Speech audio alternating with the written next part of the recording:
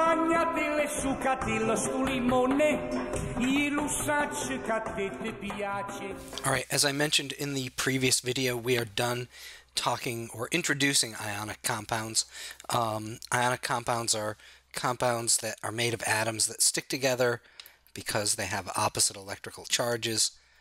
Probably the best example of that is table salt, made of sodium, which is charged at +1, chloride, which is charged at -1. They stick together. The attachment, the way they're stuck together, is called an ionic bond. There's another major way for sticking atoms to each other. It's called covalent bonding, and we're going to talk about it now. There are other ways of getting atoms to stick to each other. We will talk about one other way as well at the end of this unit. So, covalent compounds are compounds where two or more atoms, don't worry about non-metallic, two or more atoms share electrons with each other. So we're going to talk about sharing electrons now. And when you have two or more atoms sharing electrons, they make something that's called a covalent molecule. Okay, what do I mean by sharing? Let me give you an example with hydrogen. This is a hydrogen atom. It's supposed to be electrically neutral. It may not be obvious to you that it is. If you look up in the periodic table, hydrogen, you'll see that it has a single proton, so a single positive charge. If it's going to be neutral, it needs a single electron. So this little circle here is going to be my single electron. And the first energy level can hold 2 electrons. But because this is a neutral hydrogen, it only has 1 electron in the first energy level. And the second one, the one that the other position or the other seat that can hold an electron, is empty. That's supposed to be an empty circle there. So this is a neutral hydrogen atom. If you remember from the rule that we had discussed in the previous unit, I said that atoms don't like to have partially filled electron energy levels. And so this is sort of an unstable or an unhappy hydrogen atom. Not happy that way. We can add another hydrogen atom that is also unhappy to the mix. This hydrogen atom is also electrically neutral, has 1 positive charge because it's a hydrogen, has 1 electron in the first energy level, and this one here is an empty slot that could hold an electron, but it doesn't. So neither hydrogen is stable, or if you want to think about it in human terms, neither one is happy. What they can do, though, is you can imagine them sort of making a deal. And the hydrogen on the left says, look, I'll let you use my electron to fill in that empty slot some of the time. And please, you return the favor and let me use your electron part of the time to fill the empty slot that I have. And if we do that, then we're both going to be more stable, or in human terms, happier. So that is what they do. Those are 2 hydrogen atoms, and if they share their electrons, because they're sharing, and they're sharing constantly, these 2 atoms are now stuck to each other. And this type of sticking together is called a covalent bond. Technically, covalent bond is 2 electrons being shared by 2 atoms.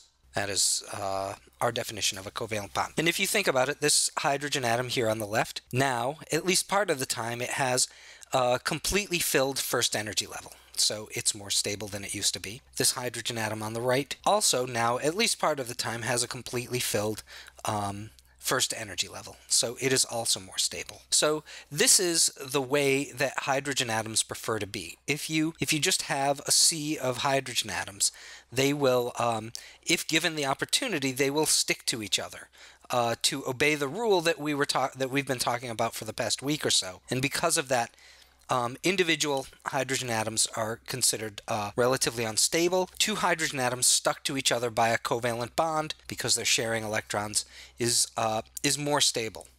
And if these are 2 hydrogen atoms stuck to each other, another way of writing it is to just write the formula H2. And if you remember, a number in the lower right of the symbol of an atom means how many are stuck to each other. Stuck to each other. But this formula here, it doesn't give you as much information as this picture over here to the left. The picture on the left, it's more complicated to draw, but it's telling you exactly what's going on between the atoms. They are sharing a pair of electrons, and that is called a covalent bond. Here, you can't really tell how they're stuck to each other. The other thing is that I am drawing a covalent bond between the two hydrogens by drawing these two little dots in between them. Those are supposed to be two valence electrons being shared. This is, and I said that this is a covalent bond. This is one way of drawing a covalent bond for people. However, it is considered a little bit tedious, and the more common way that you're going to see is that people substitute those two little dots with a single solid line. So if you see a single solid line between two atoms, that means one covalent bond. Or another way of saying it is that single solid line means two electrons being shared by two atoms.